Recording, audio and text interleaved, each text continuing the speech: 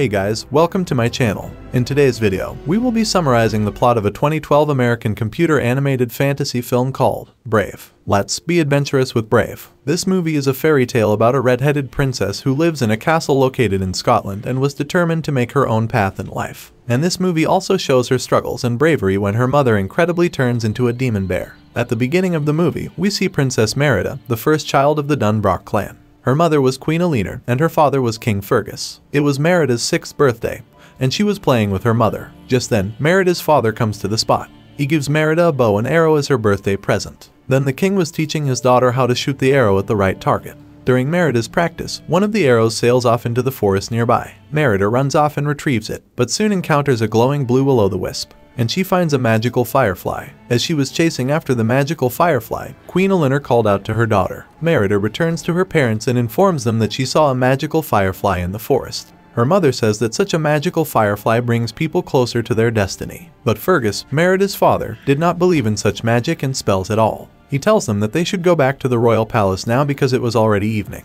Just then a huge demon bear comes and attacks them. The bear's name was Mor'du. The king and his companions fought the bear, and Queen Elinor fled with her daughter on horseback. But while fighting the bear, King Fergus lost one of his legs. Then 10 years passed. Now Merida also has 3 brothers. The 3 brothers are Hamish, Hubert, and Harris, and these 3 are very mischievous and fickle. Next, we see Merida now grown up, and she doesn't like the rules a princess has to follow. Queen Elinor teaches the princess how to be a princess. The queen is teaching her the rules, but the girl has absolutely no mind in these things. She teaches her daughter that a princess should not make noise while eating. The princess must get up early in the morning, and princesses never laugh out loud. The princess got bored while following these rules, but there was a rule in the kingdom that on one particular day of the year, Merida did not have to follow the rules of the princess. She could do whatever she wanted. On such a day, Merida went for a ride in the forest on her white and swift horse. After that, she wanders far and wide all day long. She climbs the mountain and drinks the water from the spring.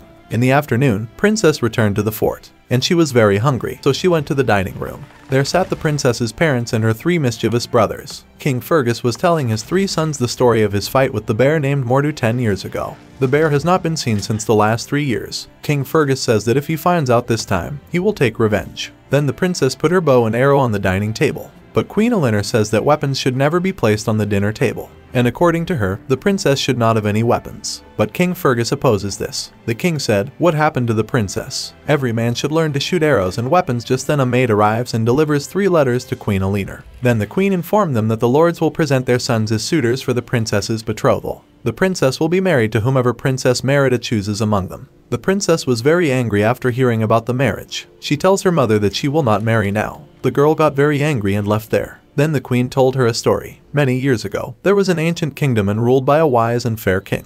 He had 4 sons. When the king grew old, he divided his wealth among his 4 sons. He advised his 4 sons to rule the kingdom together. But the oldest prince was greedy over the whole kingdom and wanted to rule the land alone. So, he chose his own way to conquer the kingdom and push the kingdom towards war. Greed, violence, and war led to the collapse of the entire kingdom. At the end of the story, Queen Elinor tells her daughter that this is not just a story, and there is a glimmer of truth in it. Legends are lessons. They ring with truths. Merida still does not agree to the marriage. The queen angrily leaves the room. Then on her father's request, she agrees to the marriage.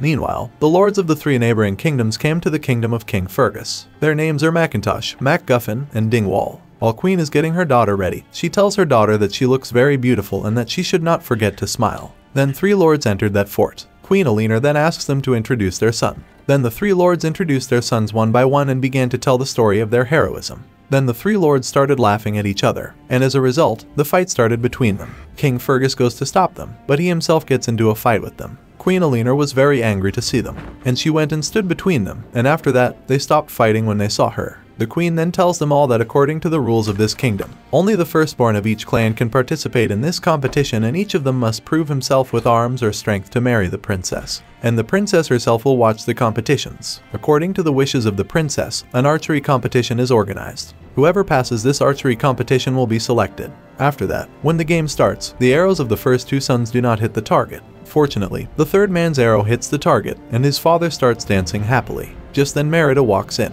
She tells everyone that she is the first child of the Dunbroch clan, and she will participate herself to win the challenge. Merida's 3 arrows then hit the target very easily, and she proves herself worthy of everyone else. So, her mother Queen Elinor was very angry. She brings her daughter into the room and tells her that she has insulted the chief of the 3 clans. Meanwhile, Merida gets very angry. While quarreling with her mother, the princess tears the tapestry containing family photos with a sword. Seeing this, the queen became very angry and threw her daughter's bow and arrow into the fire. Then, Merida starts crying and leaves the palace. She then rode off into the woods on her horse.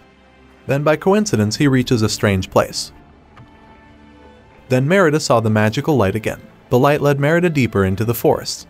She then noticed that the surrounding environment was a little bit ghostly. After getting far into the forest, Merida saw a small hut. The princess went inside the small house, and there she saw an old woman. The old woman tells Merida that she makes wooden toys, but in reality, she was a witch. There were many toys inside that room. The old lady says, "Merida, you can take whatever you like." But Merida says she doesn't need toys. As she doesn't need anything, the old woman tells Merida to get out of her room. But Merida realizes that the old woman is a witch and sorceress. Since Merida's fate has brought her here, she tells the old woman that maybe you can change my fate. Princess says to the old woman, "I want to change my mother and I will buy all the toys in this room if you give me a magical power by which I could change my mother. And in exchange for all these, the princess will give a precious locket to the old woman." The old witch agreed to this, and she tells Merida that she gave this spell to a prince last time. That prince wanted to have the strength of 10 men in his body, and in exchange for this, he also gave her a locket.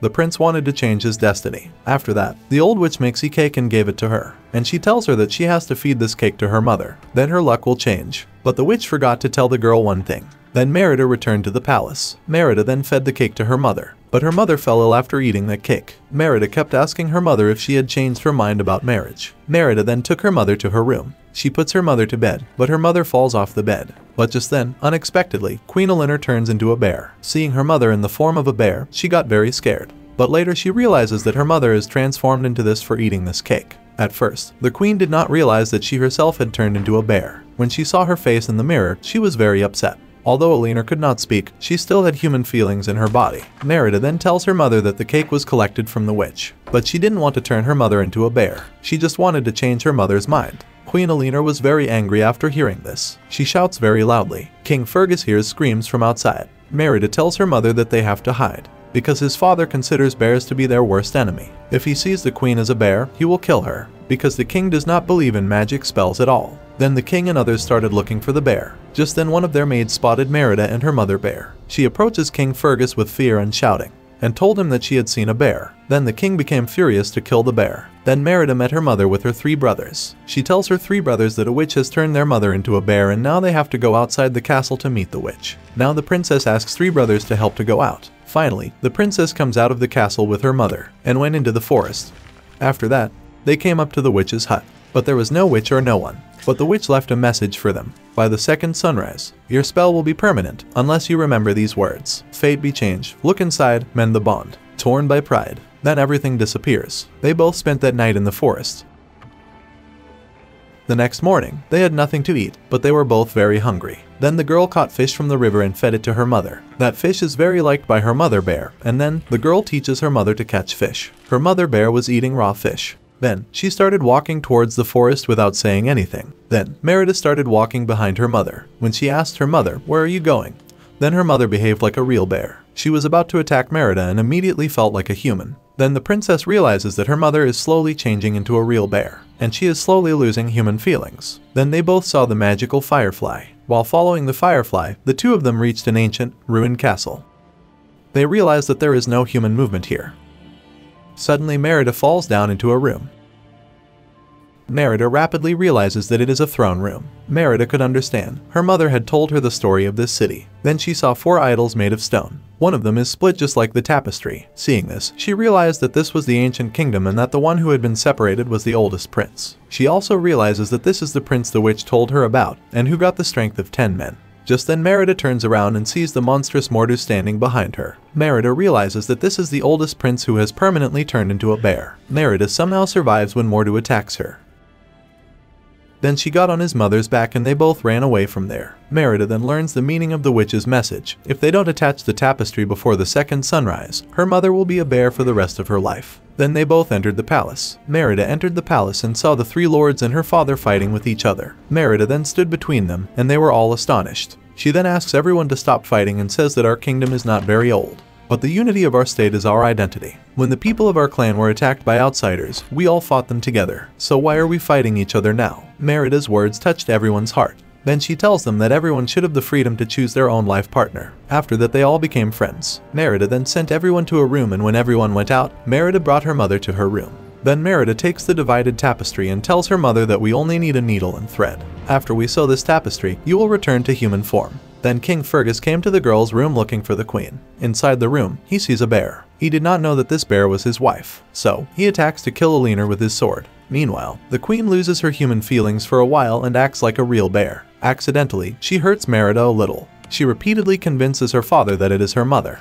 but King Fergus does not believe his daughter's words. He locks Merida in a room and gives the key to a maid, and tells the maid that no matter what, you do not open the door of that room. Queen Elinor flees into the forest. The king then marched into the forest with his soldiers to kill the bear. Merida, on the other hand, tries hard to open the door of her room but failed. Just then she saw her 3 brothers outside her room, who had turned into bears. She was very sad to see them unexpectedly transformed into bears. She realizes that her 3 brothers have also eaten the cake given by the witch. Merida then asks the 3 brothers to steal the keys from the maid. Then the 3 brothers snatch the keys from the maid. Merida leaves the room with the key. She then takes the torn tapestry and needle with thread, and went towards the forest with the 3 brothers. On the way to the forest, she sewed the cloth. Meanwhile, Elinor is surrounded by the king's men in the forest. They caught her and tied her legs. Merida, on the other hand, follows a magical firefly to reach the king's men. The king and the rest of his people thought this bear was the terrible bear Mor'du, which caused King Fergus to lose a leg. When King Fergus was about to kill her, Merida arrived there, and she tells everyone that no one will touch my mom. Merida tries to convince everyone that it is her mother, but the king does not believe her words. When he goes to kill the bear again, the girl's 3 brothers also come there. They had turned into bears by then. The king then believes that his own 3 children and beloved wife have turned into bears. Just then suddenly Mor'du comes there and attacks them, and a terrible situation arises. There the situation worsened. The king's men attack him, but Mor'du leaves everyone and goes to kill the girl. He nearly killed Merida. Queen Elinor then unhooks her leg from the rope and attacks Mor'du. Queen Elinor risks her life to save her daughter. Thus, the fight continued. Elinor then leads Mor'du to a giant rock, and kept pushing Mor'du. Then the stone fell on Mor'du, and he died. Just then the soul of the prince comes out, and he silently gives thanks to the girl, cause he is freed forever.